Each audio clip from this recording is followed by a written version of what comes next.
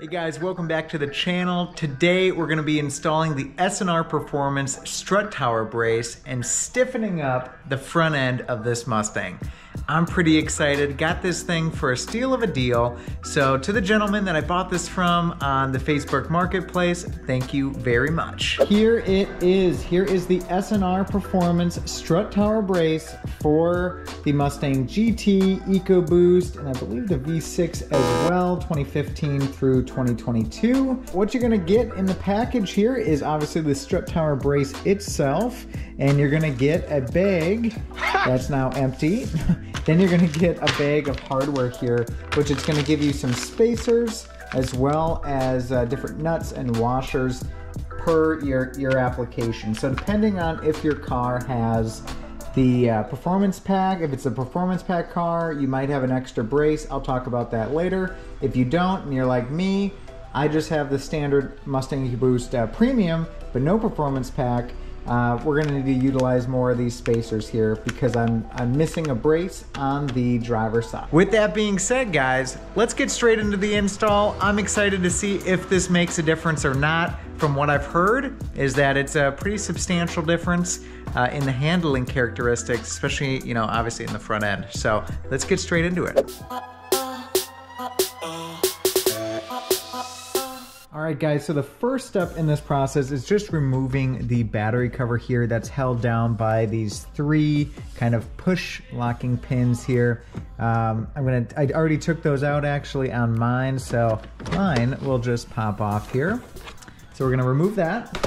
Then we gotta remove the cable here for the battery, the positive terminal, using a 10mm socket and ratchet. So let's remove that.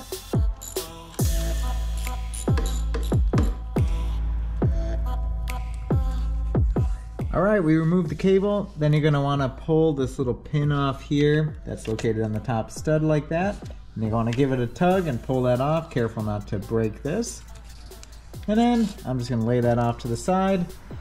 And we're gonna look at these bolts here. I should say nuts. These nuts here, nuts. All right, 4 15mm nuts coming off right now.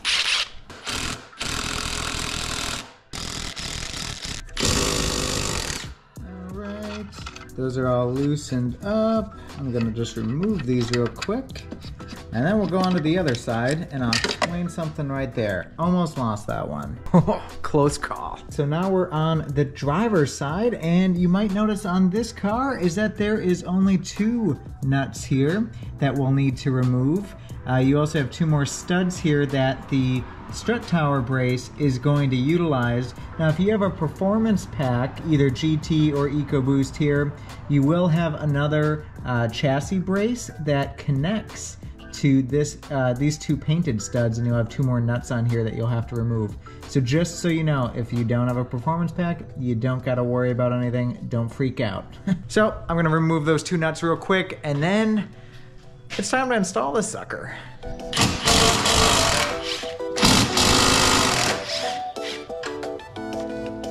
All right, now that that is done, I wanna show you one more thing. And that is what American Muscle includes here. So they include some spacers. Now we might not use all of these, but these spacers are gonna go onto the studs that we didn't have the chassis brace connected to. So what I mean by that is this. Because we don't have the chassis brace over here, if we put on the brace just as it sits, it's not gonna sit level. Sorry, I got all these in my hand. It's not gonna sit level. So we have to go around, and we're gonna use all 6 spacers that's included with this strut tower brace. We're gonna put them on all 4 studs here, so it's a nice even mounting surface.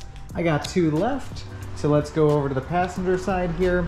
And since we have this brace over here, we're just gonna put these on these 2 studs here. So it's a nice, even, and level mounting position. Pretty easy. Now that the spacers are in, pretty much we can mock this up. I'm gonna lay the strut tower brace down onto its final position there. And I'm curious with how much room we're actually gonna have over the engine cover. Obviously I wanna be able to get that off and you know, oil changes, spark plugs, whatever. I don't wanna have to be removing this brace. I don't think I'll need to, but I'm gonna look at that for you guys, and we'll make sure we address that before the end of the video. By the way, if you're new here, please subscribe. Love you, thanks, bye. Here we go. So I'm gonna start on the passenger side, just so it's a little easier. We'll mock it up, lay it down, and bolt this sucker in.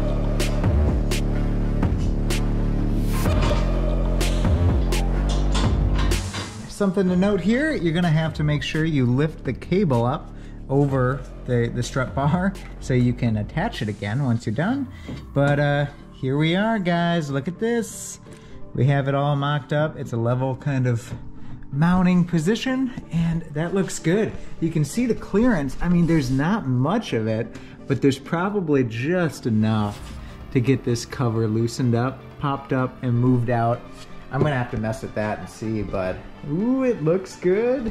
God, I love installing new parts, especially ones that are pretty inexpensive like this, and I'm excited to see how it handles. Well guys, we're pretty much to the end here, but American Muscle does give you new hardware in the kit as well. So let me go over that, because there's two different styles of hardware that you're gonna have to use, and you don't want to install it in the wrong spot. So you get an M10 by 1.5 and an M10 by 1.25. You're gonna want your 1.5 nuts here on the painted studs and the 1.25 on the non-painted studs. Just like that. They're all mocked up, both sides. And there's like a little adjustability here, it looks like, from side to side here. So I'm gonna mess with that, but then I'm gonna tighten them all down. And it's 35 foot-pounds of torque that will torque these two. And yeah, that's pretty much it, guys. We'll obviously reconnect the battery connector as well. So let me do that, and we'll go take this thing for a drive. I'm excited. I wanna see how much different the handling is up front in the corners. And considering we're on the stock 18 wheels, this is gonna be kind of a cool mod if it does help out. For like $100, not a bad deal. If you guys wanna get this and you wanna buy new, I will link it in the video description of where you can buy it. That's gonna be American Muscle, so, you know, buy it there, I guess. Not sponsored, but I would be, like, if you want to sponsor me, American Muscle, you know, just hit me up. Subscribe, Daily Driven, right there. Anyways, I gotta go.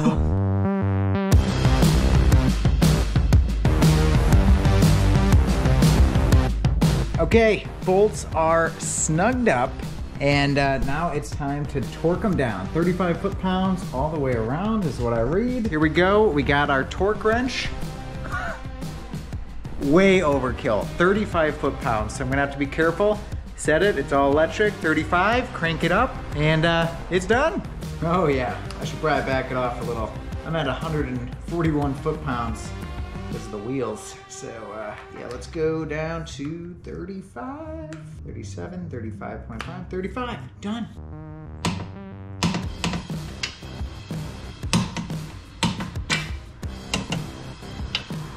All right, we're all torqued up, battery cables back installed, and just gotta throw on the actual battery cover, and we are good to go. But guys, it looks pretty awesome. Sorry, it's getting a little late. I'm doing this after work. But yeah, look at that. I gotta get you guys some shots during the day of what this thing looks like, because it does look good. But the true test is, how does it perform?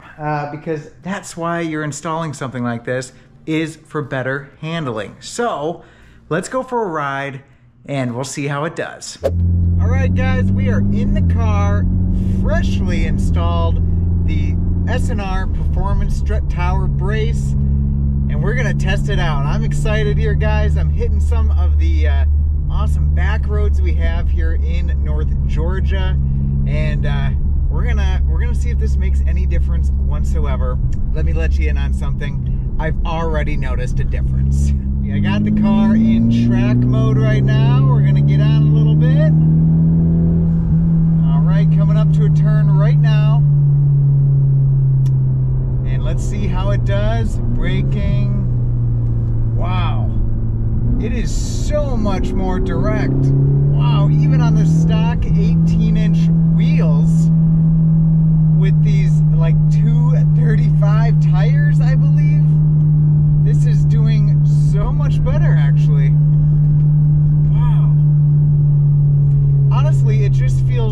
much more directional. It feels easier to control in a sense.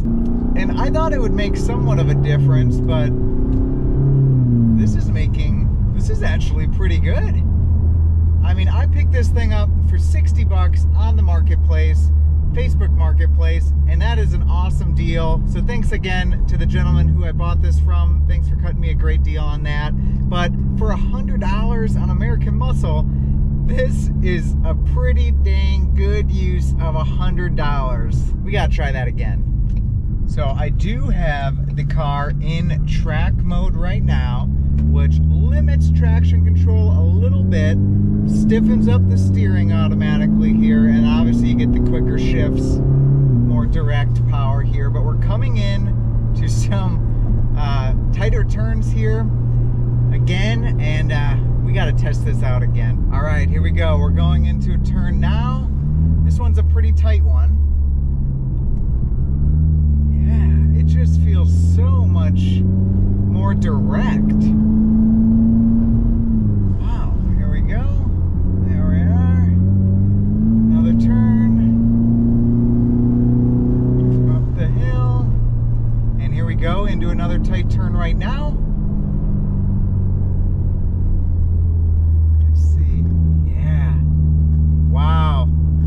Guys, I'm impressed. I feel like this is gonna make me drive a little quicker in the turns.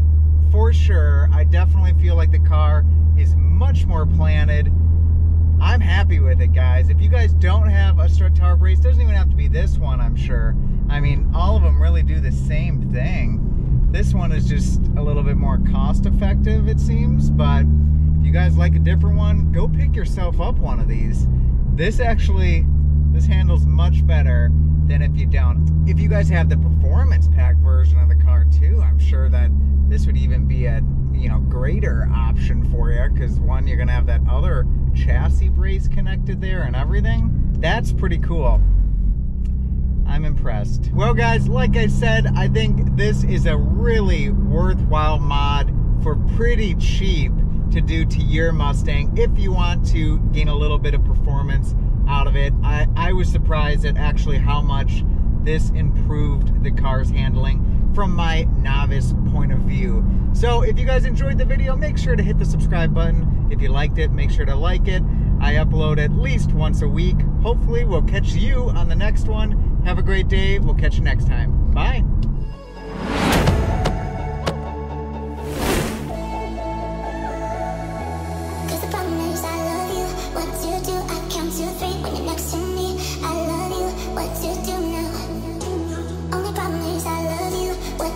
You got me down in my worst